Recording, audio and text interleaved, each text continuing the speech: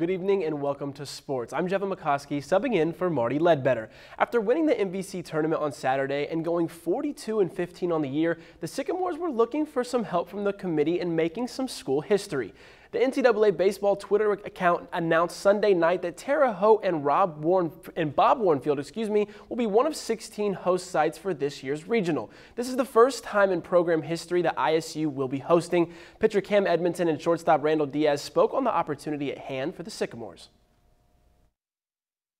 I mean, it's a great opportunity, and the fact that we've worked so hard all fall and all spring to put ourselves in this position has been absolutely huge, and I think that we're built to make a serious run in these playoffs, and I'm so excited to see what we're capable of because I think we're going to do something special. Hosting here, it will be awesome.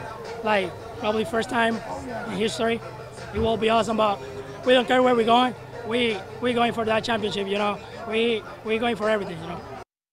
The field has yet to be announced, but will be decided beginning Monday at noon on ESPN2. Indiana State will host a selection show watch party at Rick's Garage at Idle Creek Golf Course starting at 1:30.